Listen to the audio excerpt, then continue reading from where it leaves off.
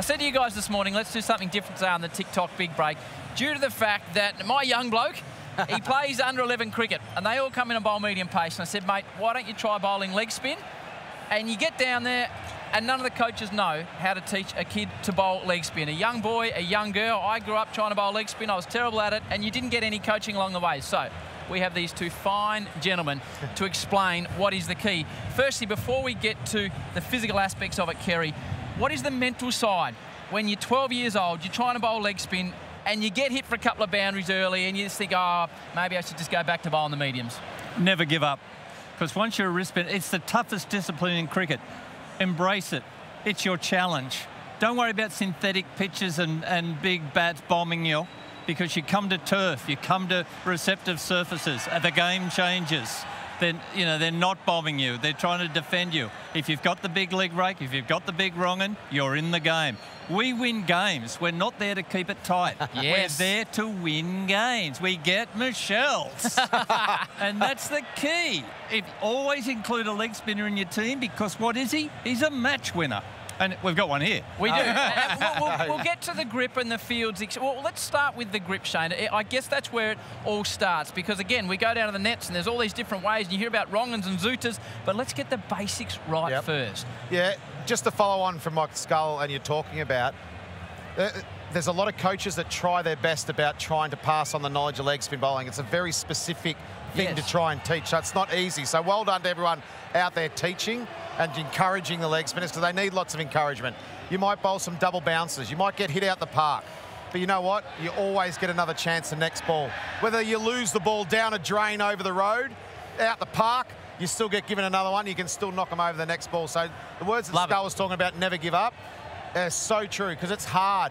It's not a lot of leg spinners around, but we're seeing in T20 cricket, you bowl out the back of the hand with a little bit of mystery and not sure, you're going to knock people over, because not many people at the moment can play leg spin. So what is leg spin? Leg spin bowling is bowled out the back of your hand. So how do you bowl it out the back of the hand, and what is your grip? There are lots of different grips that people will use. Kerry was a legend bowling with an off-spin grip and bowled leg spin.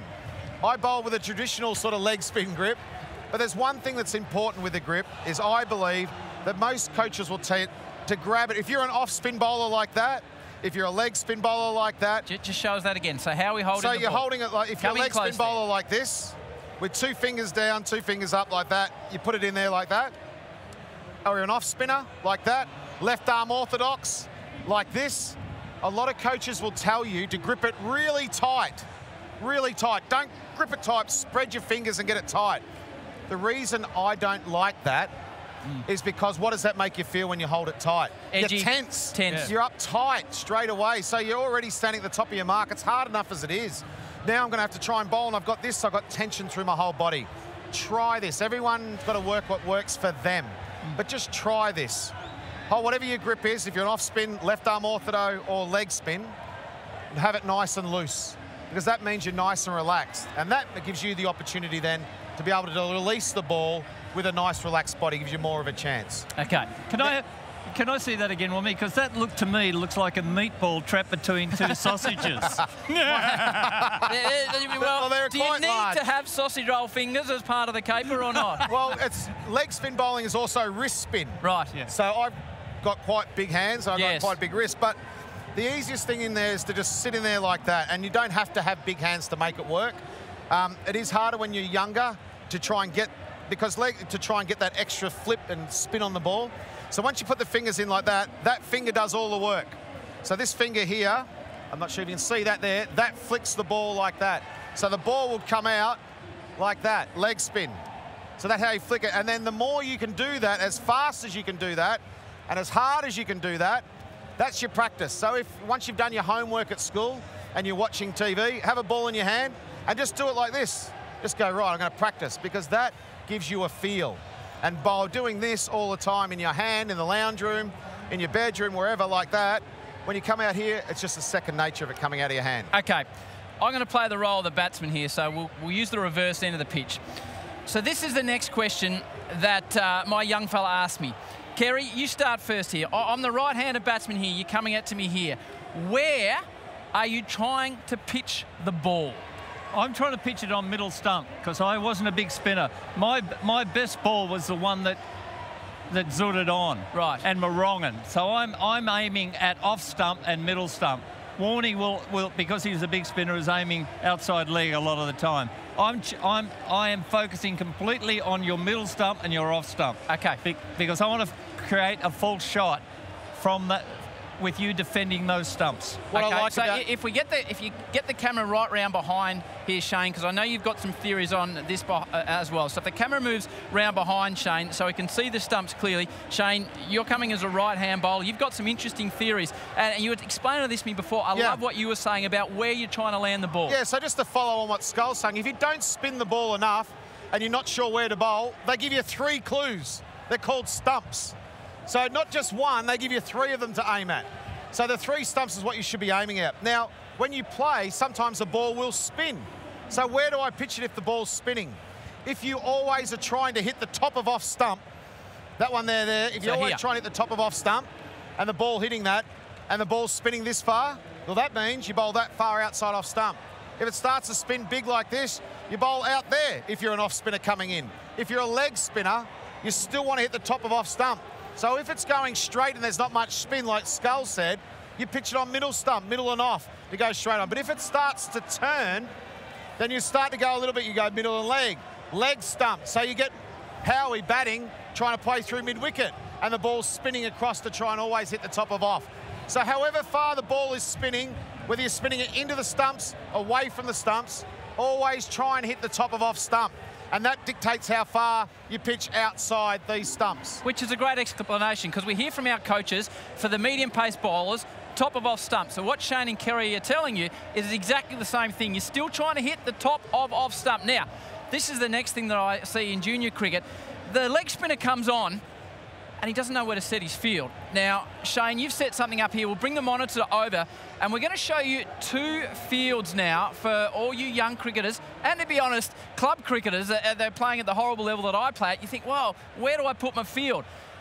So, firstly, you've got the field, Shane, when the bowler comes on. If we've got the monitor over the back there, guys, we can bring that in here and we can have a look at it. Old mate on the monitor, he's just gone to sleep. So, don't worry about the monitor. Here's the easiest thing for the captain to decide. If you're spinning the ball away from you, Howie, yes, and you've got 9 fielders, there's a keeper and your bowler, that makes 11. So you put 4 fielders on either side, and whichever way the ball is spinning, you use the extra fielder. So if it's spinning away from the bat, you put the extra fielder over there, so there's 5, and if it's going into the batsman, you have them on the other side. So this is the field. But you've got 2 fields, so you want to start with a field when you first come into the bowling attack. Yes. So this is when you first come in here. This is when you first come on. What is your first objective as a spinner? That is, stay on.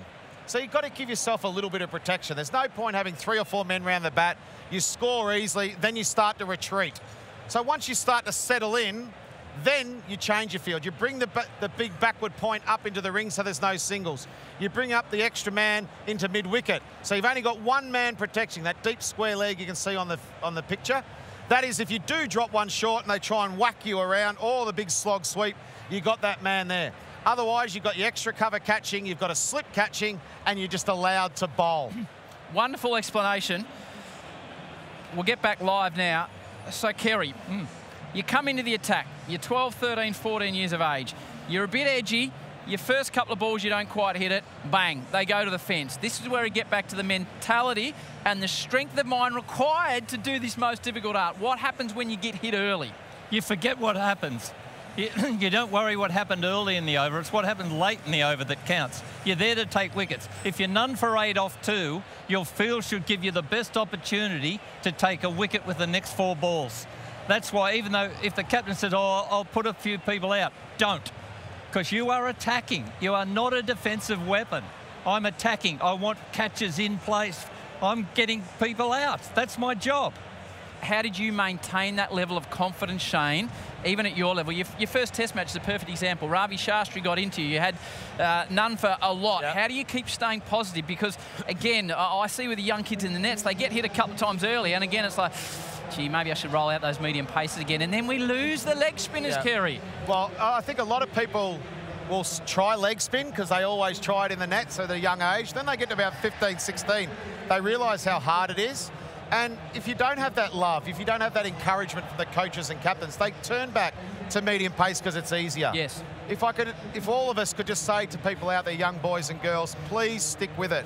There is an opportunity at the highest level now to play international cricket for a leg spin bowler. We're crying out to see more leg spinners in international cricket. We're seeing a lot of them in T20. Let's see them out here in Test cricket. So the never give up attitude. If you're getting whacked around the nets, I don't want to see this. Oh, yes. It's not going well. The old kick the thing, drag the body language around. I'll just come in and run in and bowl fast. It's easier. Stick with it and be patient, because it is the most satisfying and rewarding practice to do. When it practices and it comes off in a match situation, it is so rewarding, Howie. And Warne, always have a first slip. I know you get bombed square of the wicket both sides, but if you're a right-arm leg spinner, turning it to a right-arm batsman, if the captain says, oh, we'll do away with the slip, don't. Yeah. Because you're looking for outside edges. Yep. You're looking to get the nick. And without trying to get it too far advanced, always have a plan in anything, whether you're a batsman, bowler, whatever. But as specific as a leg spinner, Howie, have a plan. Look at the batsman, look at his grip, look at how he bats. Does he stand open? Does he look to sweep? Does he like to drive? Does he use his feet?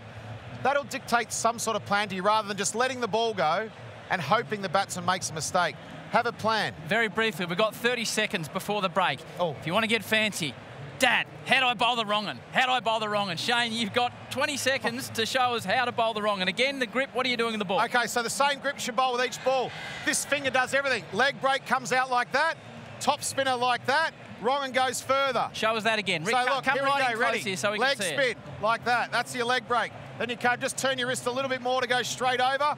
That's a top spinner. Then if you want to go a wrong and further, you just turn your wrist around a bit more, and the finger does the work, and the ball comes out like that.